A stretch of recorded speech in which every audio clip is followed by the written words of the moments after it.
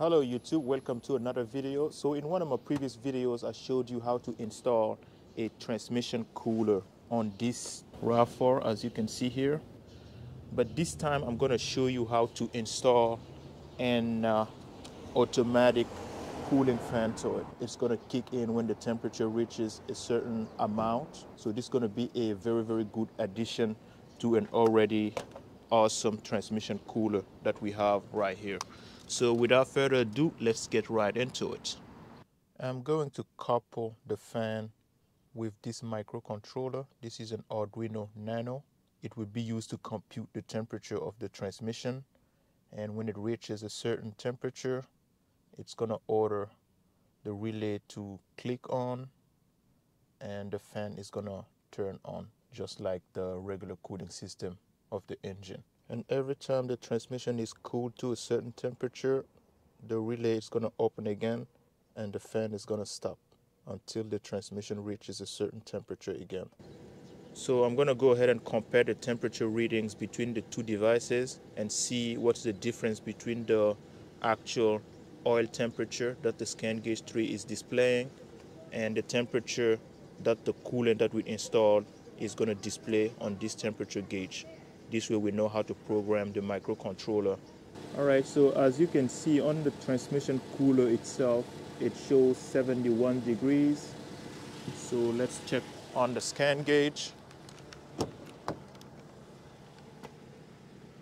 And as you can see, we have 72 degrees. Alright, so this is going to be a quick setup just to test and show how the system is going to work. So we have the fan connected to a 12-volt battery, and we have the relay that will be used as a switch. And for the relay to close, the microcontroller has to read the temperature that we set. So as you can see on the screen, here is the code. A0 will be the pin where the temperature will be read. The relay is connected to pin 2, and here is the temperature threshold. I use 95 just so I can test it by touching the temperature sensor. And here is the sensor, by the way. As you can see, this is an LM35 sensor. I will be using longer wires to extend it because I'm trying to keep the microcontroller and the relay away from the fan assembly. So here I have a Celsius conversion if you use that, but for those who prefer Fahrenheit, I have a conversion from Celsius to Fahrenheit. Alright, and then we're gonna print the temperature. This is just for the test. This is not necessary once we have it hooked up onto the car. And as you can see here, this is a if statement, and if the temperature in Fahrenheit is greater than the threshold that we set right here, which is 95, if it's greater or equal to 95, then the relay is going to turn on, as you can see, and it's connected to pin 2. Let's go ahead and test this. So the body temperature is greater than 95, so I should be able to touch this to turn on the fan. So let's keep an eye on the serial monitor. Here are the temperature readings. Right now the temperature is at 83.6 and relay is off. Let's go ahead and touch it. Alright, 85, 86, 88, 88, 89, 90, 91, 92,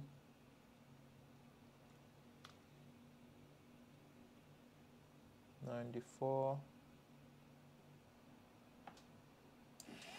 alright, 98, and as you can see, the relay turned on, and now the fan is going to cool back the sensor. 88, 87,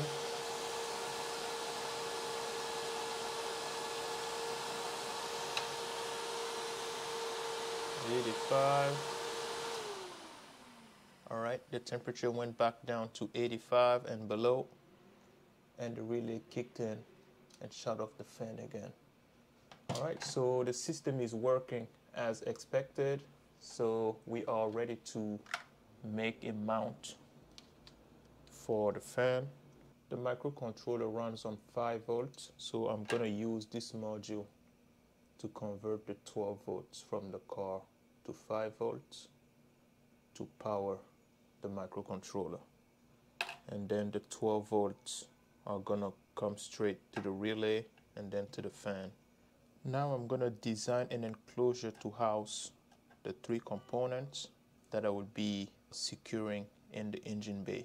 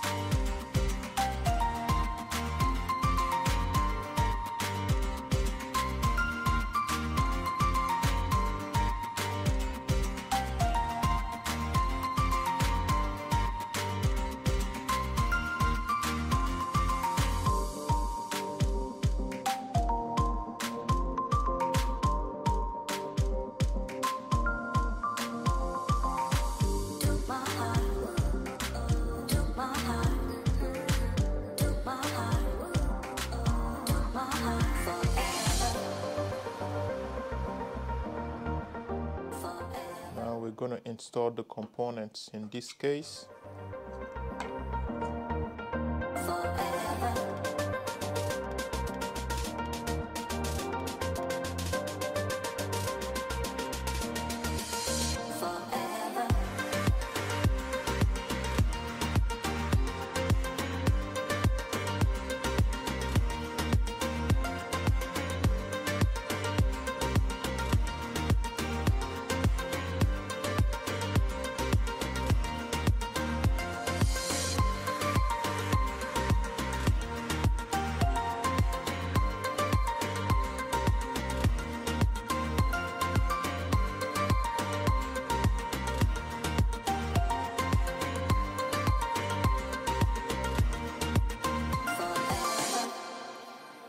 Going to solder the wires to the microcontroller. So the relay is already connected to the microcontroller. Next, I'm going to wire the XT60 connectors, add a parallel connection to the charger module, and the 5 volts are going to go to the microcontroller and we'll be good. I accidentally connected it to my 3S battery in reverse polarity and I accidentally burned the chip. Luckily I had another module, I will be using that one. Unfortunately I had to remove the output to make it fit the enclosure. The cover is 3D printed.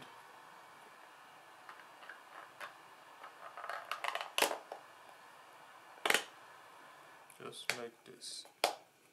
Now I'm gonna have to measure how much wire I need.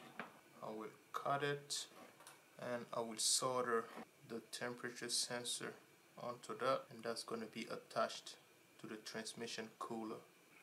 So this is gonna power the module, as you can see. Then I'm gonna tap 12 volts from the car to connect this wire. I will get another wire ready to connect to the fan. Here is the setup ready to be installed. I have a 12-volt battery powering the module, and the 12 volts is going to the fan, as you can see here. Obviously right now it's interrupted because the relay is on the off position, and for the relay to kick in and send the 12 volts to the fan, this temperature sensor right here needs to read a certain temperature, which I'm going to set up right now. I have it set up to 90 something degrees just for the test. And once the temperature sensor reaches the set temperature, it's gonna go ahead and order the relay to close, which is gonna send the 12 volt to the fan. I also have the module hooked up to the computer so we can monitor the temperature. Alright, so now we're gonna keep an eye on the temperatures, and we're gonna apply some heat onto the temperature sensor.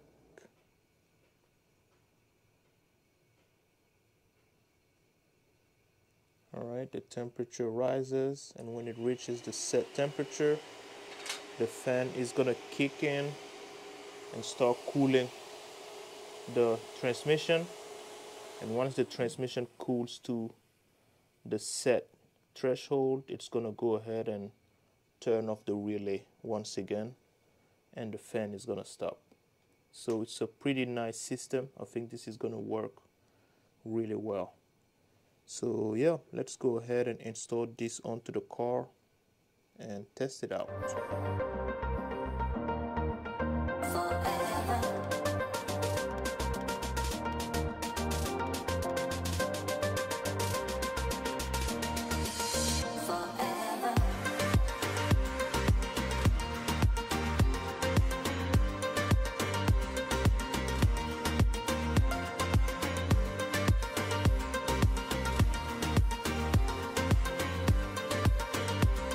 Alright guys, so the first step is to go ahead and remove the front bumper. Now I have clear access to the transmission cooler that we installed the last time. The video of that will be pinned on the top right if you want to check it out. And everything is looking good. So the cooler has been doing a great job at keeping the temperatures down. It may look odd installing a transmission cooler in the winter, but trust me, New York gets really hot during the summer. So here is the fan, and I'm gonna cut this to size and use this as a mount. I guess I'm gonna have to drill this bar right here so the fan can be right in front of the cooler. So I'm gonna have something like this. So this is about how I want it. So I'm gonna cut this from here and drill a hole for the screw, and then I'm gonna cut another one for the bottom part. So to drill this bar, I think I'm gonna have to remove it. Alright, so this is looking good. Next is the other side.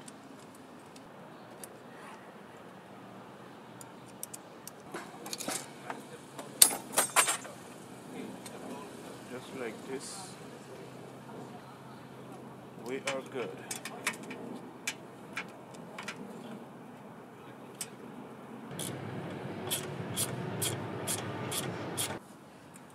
Alright, so this is gonna come out.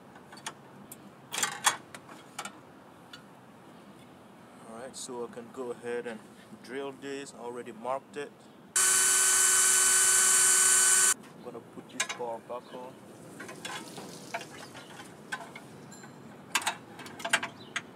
I'm gonna secure that back.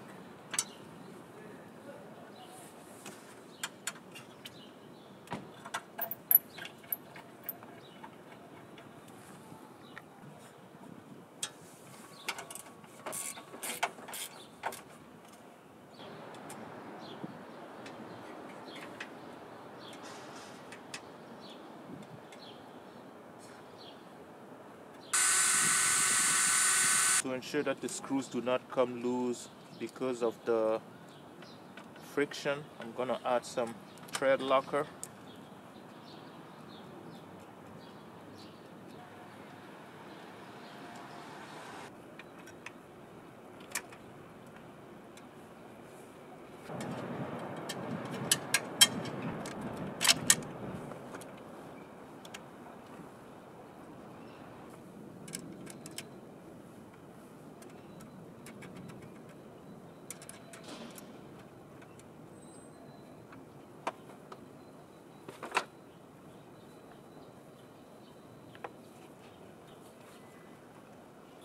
I'm gonna go ahead and tighten this down, make sure everything is secured. The fan is secured to the cooler.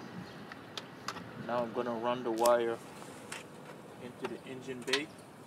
So I have the fan control module hooked up to the computer, and as you can see we have very low temps. It's very cold out here today. Why don't we go ahead and touch the sensor and increase the temperature. I won't be able to record the screen at the same time, but the fan is supposed to kick in. Let me remove the sensor and I will grab it. And there it is. We are in business. Once again, my DIY power station came in handy. I built this power station about a few months ago. I will pin the video on the top right if you want to check it out. But this is really handy. As you can see, I had a little bit of soldering work to do, and everything is coming along pretty well. I used some silicone to secure the temperature sensor onto the transmission cooler. I think that it's safe. It's not going to come loose because the silicone is rated for 500 degrees. This would never reach that, so I'm good. And then I also use zip ties to secure both the temperature sensor wires and the fan wires all the way here, and connect to the fan control module that I still have to program. And then I'm gonna have to find a way to run this wire inside the cabin, but I'm gonna have to put the front bumper back together. Alright, so the front bumper is back, but I didn't realize that it was gonna be this tricky to run the wire from the engine bay into the cabin. Fortunately, I ended up finding a spot right here where I can run the wire through. Alright, so after struggling, I was able to run the wire from the engine bay through here behind the glove box, and I connected it to one of the 12-volt sockets, and I added a 10 amps fuse. So yeah, it looks like we are all set, ready to test this. But first I'm gonna put everything back together. This is reading from the computer, and this one is reading from the transmission cooler that we installed. It's not far off, 54 degrees and 51, 48, 49. When the temperature reaches 75 degrees, the fan is gonna kick in. This one is higher, it's supposed to be, because this one is reading the temperature from the car's computer. So the second we reach 75, it's gonna turn on the fan, and it's gonna cool it back down to 70, as you can see here. All right, we are close. The fan is not running here. All right, we reached it, and as you can see, the fan kicks in and we are cooling back down, as you can see.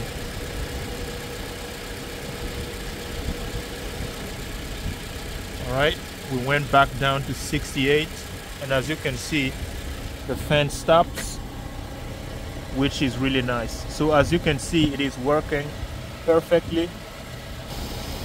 All right.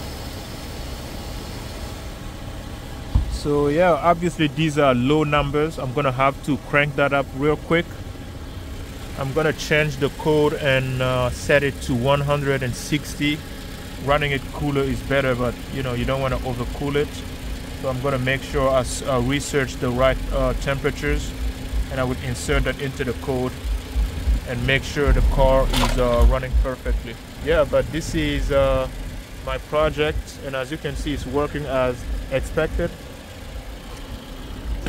This guy is turning on and turning off according to the temperature. I can also connect the fan control module to my phone using a cable. Let's say I want to change the code and change at what temperature the fan kicks in and at what temperature it turns back off. I can just go here and I can load the code, and as you can see, this is the code that I can go ahead and compile and upload it onto the module. We can also launch the serial monitor, and we get the output right here. So here we can select the right baud rate, which is 9600, and as you can see, temperature 101. Everything is working perfectly.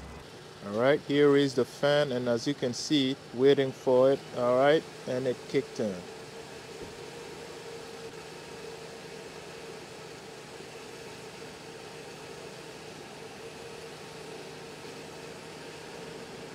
And it's gonna turn off. Really nice. All right, guys, this is gonna be it for this video. So let me know if you have any suggestions, if you think that I could have done anything differently, maybe